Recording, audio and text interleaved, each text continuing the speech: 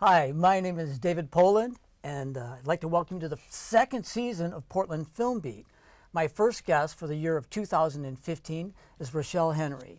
She has over 27 IMDb credits. She's been in multiple plays and at least 6 commercials. Welcome aboard, Rochelle. Hi, how are you doing? What first got you interested in acting? Well, it's kind of funny. When I was 6 years old, I went to a cheerleading camp, and these girls, they were cousins, they said, well, Nickelodeon is having auditions for girls that do cheerleading. And so I told my family, and they were like, oh, yeah, okay. Because they didn't want to be the one that, Forced you? it. Yeah, It had to because be your decision. they wanted it to be my decision, of course. And so then the day of the audition, I asked my grandma, so what are we going to do today? And she said, well, we could go to the zoo, the aquarium. And then I said, but don't I have an audition today? And at the audition, they said to me, you're going to have to work very hard for many years. And I said, yes, please. Really? Yeah. How old were you? 6. Is that right? Mm-hmm. Yeah. So you've been doing this for quite a few years, yeah. Yeah, That's more than half my life. Is that right? That's exciting. And your grandmother is without her. Oh my gosh, she's my manager. She is beyond amazing. I love her to death. And your grandfather. And my grandpa, he is like the chauffeur and the businessman, and and my mom does stuff too. And even my dog is like the cute, like you know how every celebrity has their famous pet. Like, he's like my version of that. Is that right? Yeah, but you've got this great support crew, and it's I really awesome. do. And you're real comfortable in your skin. I really like to see that. Thank you. Where have you trained? Tell us some of your training you've had. I have had, I've had so much training over the years. My private acting coach is John Jacobson. He's in Seattle. He's a really great mentor and coach. And then also Mighty Tripod Productions in Seattle. Angela DeMarco and David S. Hogan, they are amazing. I love taking classes from them. Give a plug for your agent in Seattle and the one here in Portland. Okay. Go ahead, tell them who they are. Okay, so my agent in Seattle is Melissa Baldoff at TCM, Models and Talent. And then my agent in Portland is Dennis Troutman of Option Model and Media. So He does a great job, yeah, too. they both do really great. Anyway, I'd like to mention right now that she actually is from Seattle, but she's in Portland a lot. She works in both cities a lot. I think they're going to give her dual citizenship soon. It's going to have to happen, right? Yeah, I mean, at one point in time, about training still, I went down to do Katie O'Grady Fields' class. We used to go to the Portland Film Actors Studio. Yes, and I would go down, once a week, twice a week. I went down all the time. Right. Portland You've is got like a nice second grandfather, I'm telling you. Yeah, they both, sometimes Grandpa isn't able to drive me, and Grandma does it, and we always have a great time. That's good. That's really good. We're always so happy doing it all together as a group. Right. As a matter of fact, Rochelle and I have been in a film together. Yeah. And actually, we've also shot a number of scenes together at the Portland Film Actors Studio. I met her like 3 years ago doing that. Yeah. We just had a lot of great fun. Tell us about your first audition. Oh. Well, you did tell us about it. There was Nickelodeon. What was your first audition that actually, if you can remember, that got you a part in something, anything? I don't remember. I mean, do you remember your audition for Oliver? I do remember my audition for Oliver. So in 2011, I was 10. Have to do the math. I auditioned for 12th Night Productions. They're a company in West Seattle. They are amazing. I've worked with them 3 times, and I love them so much. They're like a little family. And I went in and I auditioned because some friends had told me about them because they had worked with them once before, and they were considering auditioning. They didn't actually do it. So it's kind of funny. The whole reason I went was to be, maybe doing it with them. And I go in and they hand me sides, and I love Oliver Twist. I know this book by heart. You got Oliver, the part of Oliver, didn't you? Yes. I go in and they give me sides for a girl, and so I, look at those for a little bit. I'm like, okay, this will be a cold read. And I go in and they say, no, you're supposed to audition for Oliver. And I'm like, really? I mean, I was assuming they were gonna, do a boy, but, for age reasons, all the boys' voice were changing, and It's they didn't because want you that could to sing happen. and dance probably too, right? Yeah, and so then it was a really, really cold read, and I got a call back, and then I got it, and that was really amazing. It's one of the most important productions I've ever done. Is that right? Personally and, professionally, I really So you love do Oliver. sing and dance. Yes, I do. Tell us the different dances that you've done or do. I have done ballet, tap, jazz, hip hop, and lyrical, but my favorite is tap. Okay, great. You told us about, tell us about your worst audition. I know you've got to have had a really bad one. I've had multiple. I mean, to be honest, like, we've all had our bad auditions, It's all happened. And one of my auditions, it was down here in Portland, and they said, do a little bit of basketball. I guess I assumed in my genes, since my grandfather had done basketball, that maybe I was going to be able to dribble a ball decently. No. In the audition room, they wanted me to dribble it back and forth for like 5 minutes, and it kept going away from me, and they wanted me to say stuff while doing it. And when I left, I was flushing red. I'm just thinking, oh my gosh, I just failed. Right, so you had a hard enough time dribbling the basketball besides having to say lines on top of that? Yeah, they like I was supposed to say, this is so much fun. I love doing this, and you're like, this is so bad. I don't know how to dribble a ball. Oh my gosh, what's another bad audition if you can remember? Was that for a commercial? Yes, it was. Okay. I remember one. When I was about 12, I was going in, and a friend recommended this to me. I don't think he knew my age at that time. And it was supposed to be, like, let's say, I think it was like a 17-year-old that wants to go to a club, and like a 21-plus club. And it Really? oh my gosh, I didn't know what it was about until I go in. And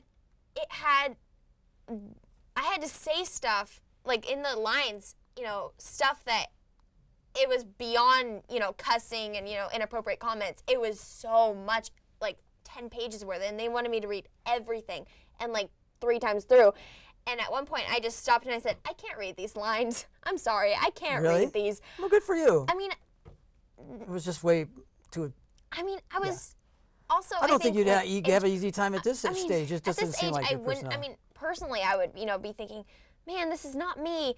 But I would probably, go, this is not me. This is the character. I can do this. Okay.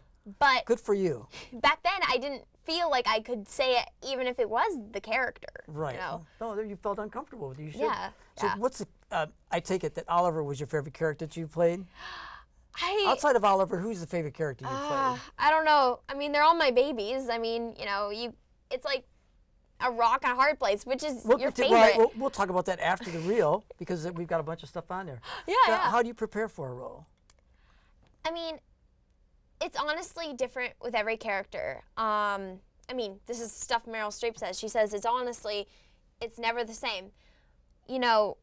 Because, I mean, you try to, write down, what's their motivation, what's their beats, but also you don't want it to be so overthought that you're not going to seem natural, that you're not going to be real and have authentic moments. Okay. I try to, mix different things I've learned over the years, to get that authentic, yet, because I don't want, even if I am doing it, like if I didn't prepare at all, I may not get any kind of character or emotion out of it. Everybody talks about don't do anything. I don't agree with that. I think there has to be something going on. I think that some people do it too much and some people do it too little. I think there is a happy medium and a balance that you have to have. It's a little formula, Right. You have to have it. And like I said, it's different with every character. So how is it different for you for film, commercials, and stage? What's the difference? Well, for you, there's got to be something. I mean, that might be a tough question, actually. It is, because it's like with preparing for characters, it's always different, Mm-hmm. I mean, it's always a different, story, different circumstances, different people you're working with. But I would say well, there's a casting director in Spokane, Washington, named Nikea Moru.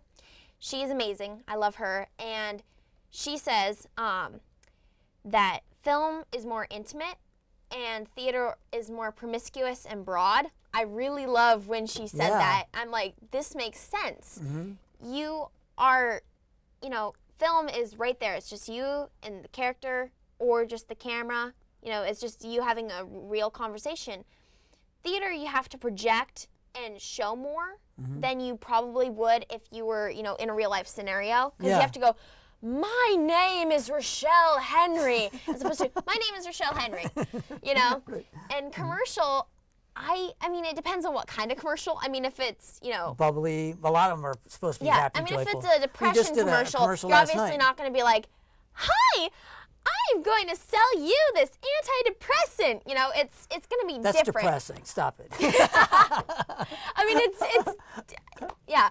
But if you're doing like a happy, you know, like Christmas thing, it's going to be bubbly, energetic, smiling more than, you know, an average human would going to a store. You're like, I'm going to go and buy some gifts. Right. Okay. Have you ever done any bad acting?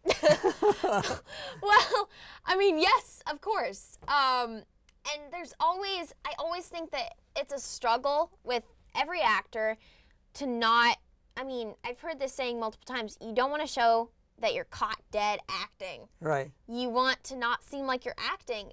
And I went to a movie recently, and I saw acting, and I'm like, really?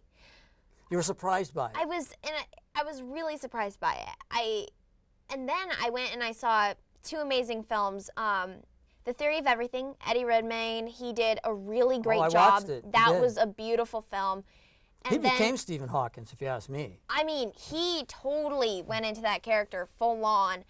And then my favorite one that I went and saw was The Imitation Game with Benedict Cumberbatch. I'm going to watch that too. Oh my gosh. I read what it's about a while before the movie came out, and I cried a lot through the film. Is that honestly, it was so beautiful. He should win an Oscar for that. It was. Well, they're coming up soon. Yeah. But I did not see acting in either performance, which was great. And I always, when I watch my films, I mean, some actors, they don't want to watch, you know, their own work because, you know, they. I like to watch my own work. I mean, you always get jitters in your stomach when you're about to watch it because you're like, I hope it doesn't look bad. But the thing about watching it is that then you know what not to do next time. You learn from it. And you can see, oh no, there was a bad moment. Here, I'm going to go fix that right now. Do you ever feel like giving up? Nope. No? Good for you. Simple answer, no. Really? Yeah, I mean, it's true. In the past, have you ever? No. Really? Good for you. Then you're going to make it because you just won't give up. What is your favorite part of filmmaking? I mean, there's so much, so much.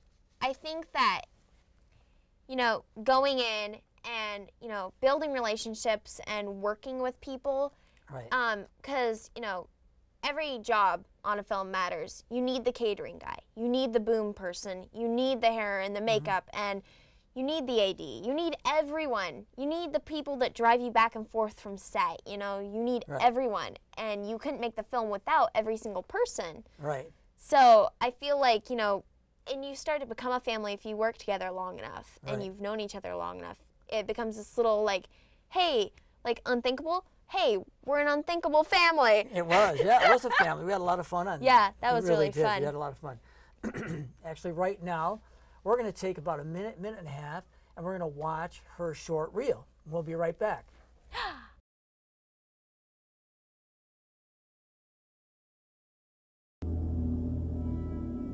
That's me. That's your mom. No, but it's me.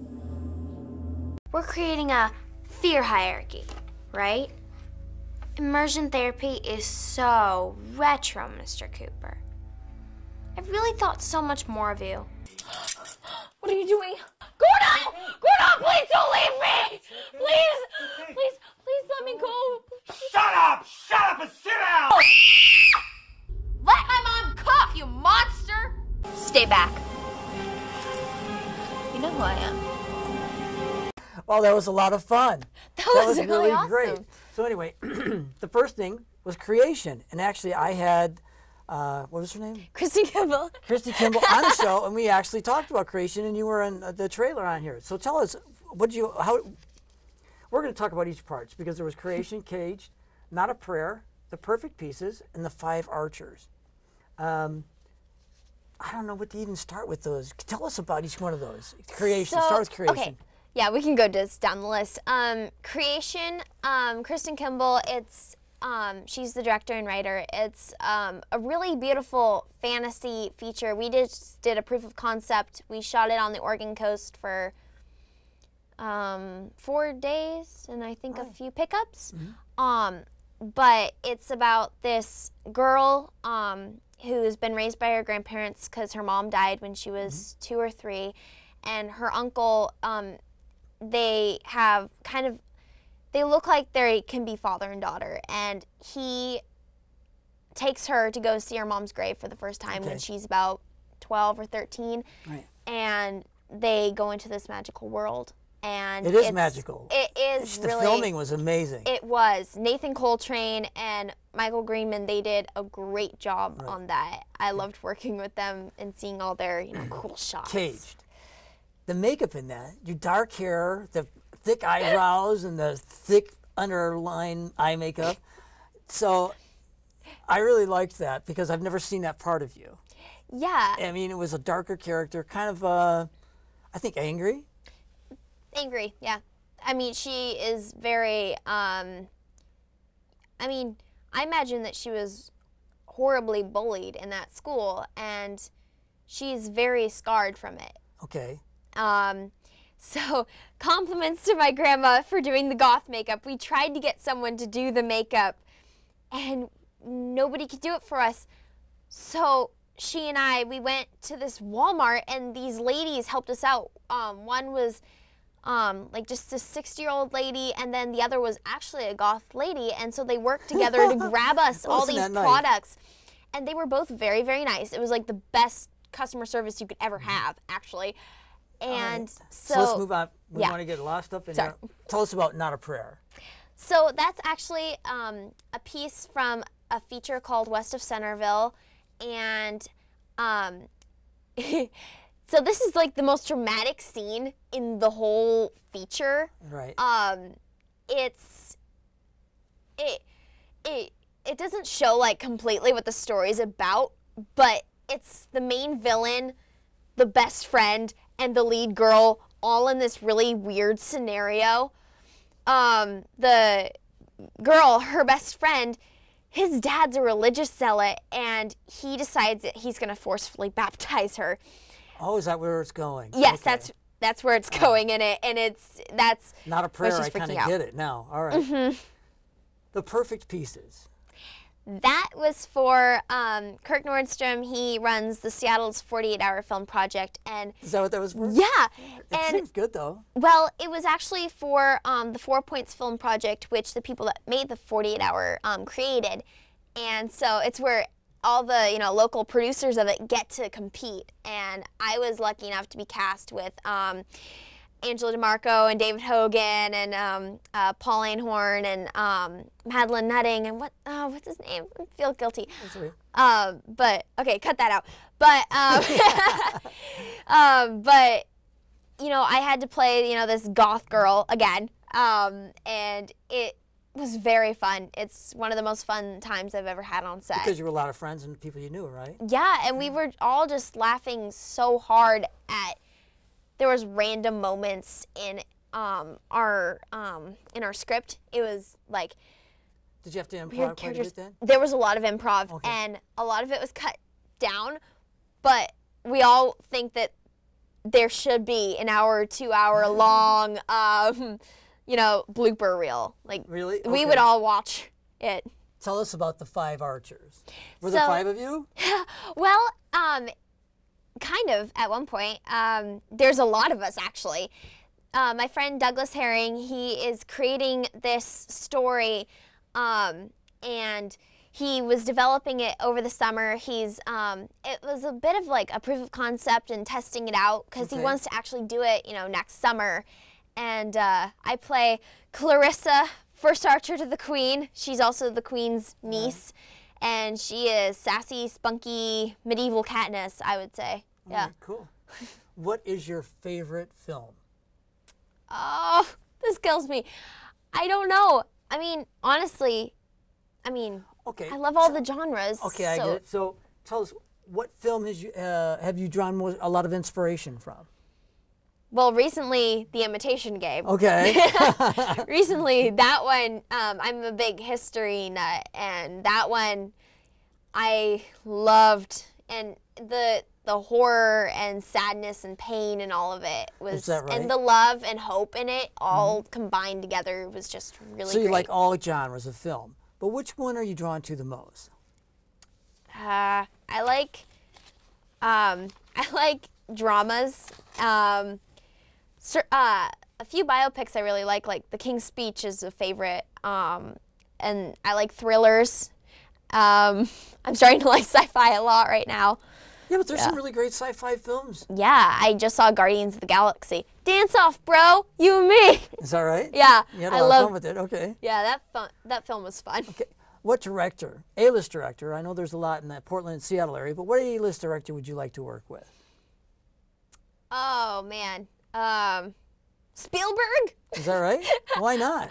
I mean, I loved Lincoln. I love all of his films, really. He does a great job. A lot of people, he really does. you know, said some bad things about him, but I think as far as a filmmaker, he does a great job. He knows how to use a camera, that's for sure. He really does.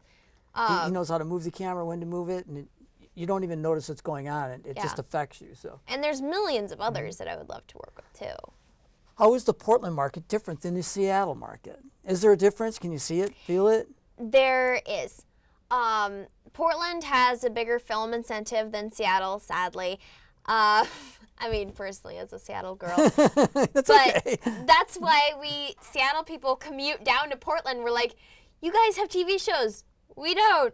Well, lately we've been getting some, but we've been commuting. But I think that Portland and Seattle need to work together because together we're like a small little army against, LA or Vancouver or New York. It's good we that you put work it that together. way. If we work together, because I don't think it should be a competition between us. I don't think there if is, we work really. together, which I don't feel it is, but I feel like if we really become a really tight-knit Pacific Northwest community, as opposed to saying Seattle and Portland, just say the Pacific Northwest, we could really become a strong market. I'm glad to hear you champion that.